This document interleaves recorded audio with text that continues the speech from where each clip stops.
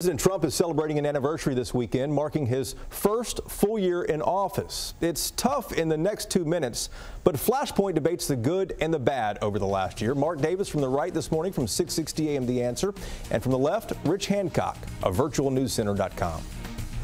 Thanks, Jason. Good Sunday morning, everybody. So it may be the most obvious thing, or maybe a total waste of time for Rich and I to evaluate the first year of Trump. I mean, please, how's that going to go? But then I thought about my look back in the rearview mirror of Barack Obama, and I had to admit, even though every day of those 8 years drove me insane, that I had to admit it was an effective presidency, that what he wanted to get done, he got done, to my chagrin, to Rich's delight. So I offer Rich, on this first anniversary of Trump, hasn't this been an effective presidency?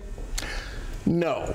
No, it has not been an effective presidency. It's been a year of derision, division, racism, misogyny, and childish name-calling, the likes of which no one ever thought would come out of the Oval Office. It has been an abject failure in every possible way, including the simple fact that he's gotten one bill passed in a year. A tax bill for Republicans by Republicans unanimously with no Democratic support. A successful year? Absolutely not, my friend. Well, but it's not a funny thing. But so we go to the meanings of words in the dictionary. Successful, I think by definition, the fact that you don't like it is indicative of the fact that it has been successful.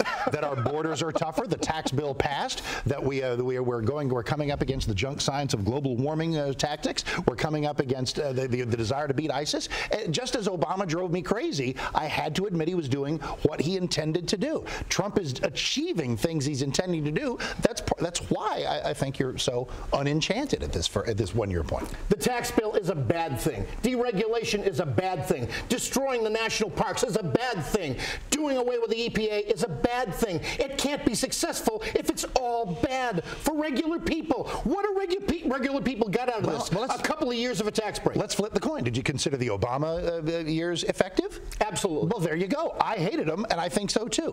A dictionary. Somebody, a dictionary. What does effective mean? I think anyway, we'll see. Listen, from the right, Mark Davis, 660 AM The Answer. And from the left, I'm Rich Hancock, VirtualNewsCen.com.